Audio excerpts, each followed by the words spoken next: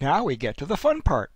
To build other logic gates, we'll design complementary pull-up and pull-down circuits hooked up as shown in the diagram on the right to control the voltage of the output node. Complementary refers to the property that when one of the circuits is conducting, the other is not.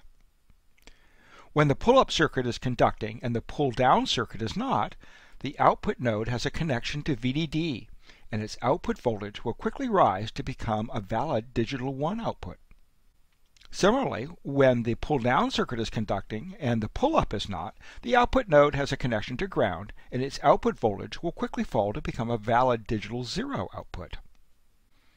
If the circuits are incorrectly designed so that they are not complementary and could both be conducting for an extended period of time, there's a path between VDD and ground, and large amounts of short circuit current will flow. A very bad idea. Since our simple switch model won't let us determine the output voltage in this case, we'll call this output value X, or unknown. Another possibility with a non-complementary pull-up and pull-down is that neither is conducting, and the output node has no connection to either power supply voltage. At this point, the output node is electrically floating, and whatever charge is stored by the nodal capacitance will stay there, at least for a while. This is a form of memory, and we'll come back to this in a couple of lectures.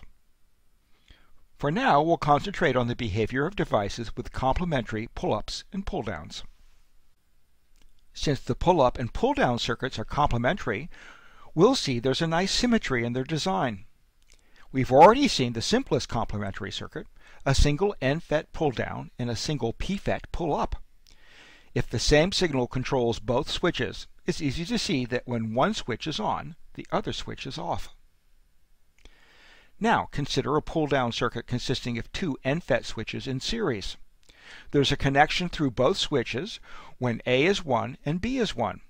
For any other combination of A and B values, one or the other of the switches, or both, will be off.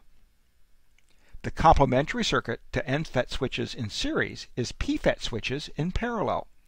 There's a connection between the top and bottom circuit nodes when either of the PFET switches is on, in other words, when A is 0 or B is 0. As a thought experiment, consider all possible pairs of values for A and B, 0, 0, 0, 1, 1, 0, and 1, 1. When one or both of the inputs is 0, the series NFET circuit is not conducting and the parallel PFET circuit is. And when both inputs are 1, the series NFET circuit is conducting, but the parallel PFET circuit is not. Finally, consider the case where we have parallel NFETs and series PFETs. Conduct the same thought experiment as above to convince yourself that when one of the circuits is conducting, the other isn't. Let's put these observations to work when building our next CMOS combinational device. In this device, we're using series NFETs in the pull-down and parallel PFETs in the pull-up, circuits that we convinced ourselves were complementary in the previous slide. We can build a tabular representation, called a truth table, that describes the value of Z for all possible combinations of the input values for A and B. When A and B are 0, the PFETs are on and the NFETs are off, so Z is connected to VDD and the output of the device is a digital 1. In fact, if either A or B is 0, that continues to be the case, and the value of Z is still 1. Only when both A and B are 1 will both NFETs be on and the value of Z becomes 0.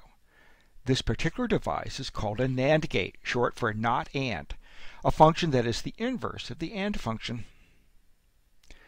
Returning to a physical view for a moment, the figure on the left is a bird's eye view looking down on the surface of the integrated circuit, showing how the MOSFETs are laid out in 2 dimensions.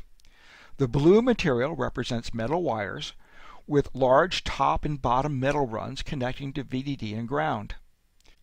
The red material forms the polysilicon gate nodes, the green material the N-type source and drain diffusions for the NFETs, and the tan material the P-type source and drain diffusions for the PFETs. Can you see that the NFETs are connected in series and the PFETs in parallel? Just to give you a sense of the cost of making a single NAND gate, the yellow box is a back-of-the-envelope calculation showing that we can manufacture approximately 26 billion NAND gates on a single 300 millimeter, that's 12 inches for us non-metric folks, silicon wafer. For the older IC manufacturing process shown here, it costs about $3,500 to buy the materials and perform the manufacturing steps needed to form the circuitry for all those NAND gates. So the final cost is a bit more than 100 nanodollars per NAND gate. I think this qualifies as both cheap and small.